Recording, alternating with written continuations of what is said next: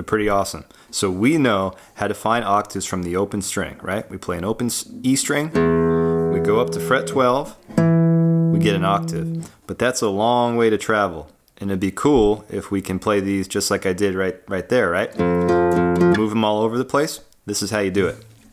So remember, the nut is fret 0, okay? I'm gonna place my first finger right here as if I had to fret that note to make a low E string, okay? To find the octave of this note, I go over 2 strings and up 2 frets. If you play chess at all, it's like you're moving your knight. Makes a little L. Come over 2 strings, up 2 frets. This is what it looks like. Makes that kind of shape. You can use your pinky or your third finger, whatever you like. Might want to use your pinky because what we're going to do is we're going to bring this onto the fretboard now so we can make it movable and play all kinds of octaves. Alright, so I'm going to take this whole shape, I'm just going to slide it up 1 fret. Okay, now we're off of the open strings. We have a F on fret 1 of my E string, and we have a F on fret 3 of our D string. You can just toggle those back and forth. There's your octaves, and now we can move them wherever we want, all right? And it's a good way to find notes on the D string and to find notes on the G string. And that's part of what we're going to do today, finishing off the fretboard, finding all of the notes, and moving on with our guitar studies. Okay, so here's our F octaves. If you can, go ahead and play these with me, all right? We'll find some notes right now. There's our Fs. Let's bring that up here. We know this is a G on the low E string, and if we use that as our anchor finger, right, and we make that little move, that little knight move over two strings, up 2 frets, making an L, okay, we can find our other G on the D string. So we got our G's now.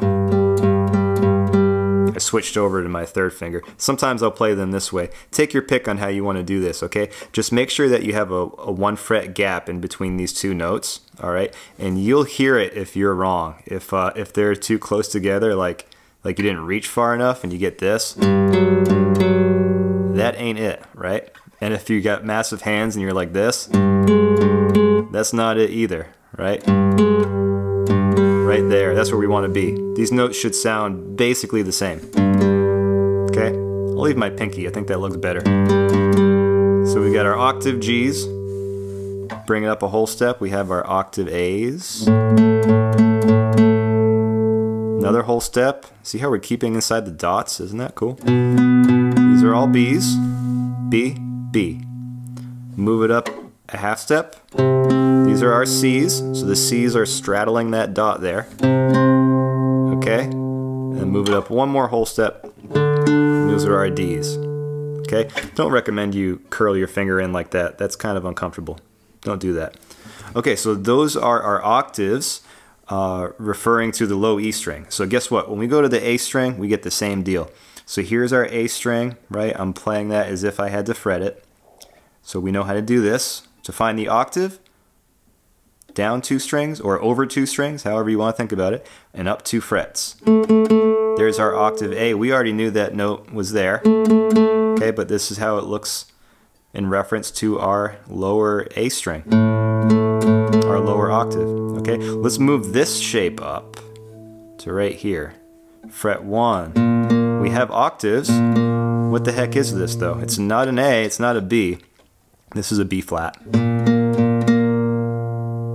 Okay, let's bring it up. There's our B. Let's keep going. We know that we have a C here. And now we know that we can find the C on the G string by linking it to this note on the A string. So we have octave Cs, octave Ds, octave Es, Fs, and then finally Gs. Nice. That's how you find octaves. And now when we go back to our guitar journal, we can fill out all of the notes on the D and the G string because we just played them. We just saw them in reference to the lower note, and we've completely finished all of what we call the natural notes, the letters, on the entire fretboard. Awesome. Okay, let's finish off our guitar fretboard. I'm proud of you. This is a lot of notes, so good job on sticking with this and mapping all these things out. It takes a lot of people many years sometimes to figure out where all the notes are on the guitar, so nice job. Okay, so we figured out how we can find some octaves, right? And we can use that to finish off the D and the G string if we like, or if we can just think of the pattern that we have going with the musical alphabet. Either way works just fine. So we know now that we have an E and an F here. We're going to have a G right here. We'll plug that in. And we'll just keep on going through. We'll have an A right here. And then we have our B. I had to think about it. Oh, there's only a B, one B right there. I never thought of that before. Go figure. All these years of playing. There's a B right there with no other natural notes on that fret. How about that? And then we have a C right there. That completes all of that. Good. Over to our G string. We've got a B right here on fret 4. Same deal, lonesome little B. Then we have a C. So it's good to just study this thing. You just keep it somewhere, and if you're feeling bored someday, just pull it out and look at all the different patterns. It probably takes a lifetime to recognize, you know, everything in this fretboard. It's pretty wild. Okay, so just a few more. We've got a D right here. Here's our E. And there's our F, and we are done. You now know all of the frets on the guitar, all the notes on the guitar fretboard. So congratulations. Awesome. Okay, hang with me for just 1 minute. I know this looks crazy, this table of major keys, but it's really going to help you in your guitar playing and figuring out songs, and especially if you're a singer and you need to put something in a different key, this is going to be like gold to you, okay? So we learned the C major scale and how to play it, just single notes, okay? What this chart is showing you are what those notes turn into when you make them into chords. Okay, so the first one's a C major chord. That's the 1 chord in the key of C major. The 2 chord is going to be a D minor, which we haven't learned yet. Okay, the 3 chords in E minor, we know that one. The 4 chords in F, okay, we'll deal with that another time. The 5 chords of G, and the 6 is an A minor. The 7, this is a diminished chord, again, another day. And then we're back to our octave, okay, and it follows this major scale formula of whole step, half step, whole step, whole step, whole step, half step. Okay, so it's always going to be the same, that order throughout all of the keys. So you can use this table to just change keys. Say it's in the key of C and you want to put it into G. Okay, you just follow down the column and you get your chord. Okay, so for instance, that blues we were doing the other day, 1, 4, 5, right? A chord, D chord, E chord. You can put that in a different key if you like. Okay, so hopefully this makes a little bit of sense. It's one of those things that you just want to keep with you, print it out, or better yet, you know, copy it into your guitar journal to have it. And study it, and as you go and you learn new chords and you learn songs, this will come in very handy. Okay, so great. Okay, we're starting to see the fretboard. We're writing some things down about keys, but how do we put this to practical use? You know, if you have a song and you need to change the key, but you only know 4 chords, G, D, E minor, and C. Well, this is how you do it. There's a thing called a capo. Okay, finally we get to talk about the capo. Say you know these 4 chords, right? And you have a song that has these 4 chords and you can't sing it because it's just too low for you, all right? And you need to get to a higher key, like A. Well, guess what?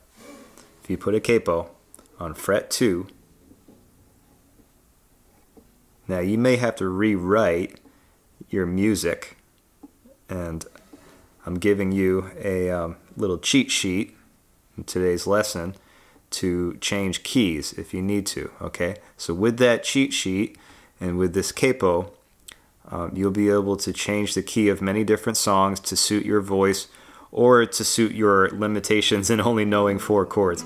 I'm going to give you a sheet at the end of more chords to play, but I really believe you need to master these 4 first, and then we can start adding chords later. Okay, so we have a song in the key of G, and we need to put it in A. We put a capo here, right? If you play a G chord now, it looks like a G, doesn't it? But it's not a G. Just putting a capo here doesn't change any of these notes. All right, it's not like they magically rearranged themselves. All we did was we just clamped down this, basically shortening the fretboard. You know, everything on this side is just, there's nothing down here. There's just that. All the action is on this side. Okay, so we clamp down on fret 2. What this allows us to do is to make a G shape right here and get an A chord, because we know that that note right there is an A on fret 5 of the E string. Okay, so all you have to do is you have to know where your root notes are. Okay, so the root notes are the base of the note of the chord. It's what gives it its name. Okay, and you want to find where that note is. Don't worry about the other ones. We'll learn those other ones as we go along. Okay, find the root note, and we'll see that this G is now an A. Okay, what about that? What about that E minor chord that we knew? Right? That's the E minor chord, but we have the capo here, so it's not an E minor anymore. It looks like one. The guitar is all about shapes. I know it can be a little bit confusing, but it's all about these little shapes, and we just have to put a little bit of extra effort as guitar players to find out this this whole crazy fretboard thing. Okay, remember, you have 6 strings, you have 6 instruments in your hand, and we're trying to deal with it. Okay, when you make this chord right here, this E minor looking chord, is going to get its name from its root note, which is found right here on fret 2 of the low E string. Okay, so what note is that? It's kind of a trick question because we haven't really talked about it much, right? We know this one's a G right here. We know this one's an F. All right, we're going to call this one F sharp. All right, sometimes you call it G flat. We're going to call it F sharp today. All right, so we have an F sharp minor chord now. We have an F sharp minor chord. We have an A. Now, if you're playing with other guitar players, you're not going to probably say, okay, let's go to the F sharp minor chord now. You're just going to say, let's go to an E minor, because you recognize the shape. You can look at each other's hands and get it, right? But if you had to communicate this chord to a non-guitar player, right, you're going to have to tell them what it actually is. All right, so this is an F sharp minor. Again, this is an A now. The same shapes that we've been working on, though. It's kind of cool. Let's go to this one right here. This one's a little bit harder to see. Now this is a D chord, right? We need to find the root note. Where is it? It's supposed to be on the D string right here. So what note is that? Look beyond the capo. You see that that note's an E. So this is an E chord now. Okay, so we're magically finding and playing these chords that we didn't know how to play, just using the shapes that we've already been working out. So that's an E, and then finally the last chord that we know that we're playing with, the C chord. Okay, here it is. Here's the C, but with the capo, we need to know what this note is. This is why we're learning all the notes on the fretboard. This note right here is a D. So this is a D chord. C chord shape, but actually a D chord. It's about as clear as mud, right? I'm telling you, you're gonna get it, okay? It just takes a little bit of time and just playing songs, all right? So we have everything mapped out in our guitar journal, and we're just taking a look at these things. So that's how you change keys, okay? Study the chords, study your fretboard, use the capo, and you can play all over the fretboard. All right, cool.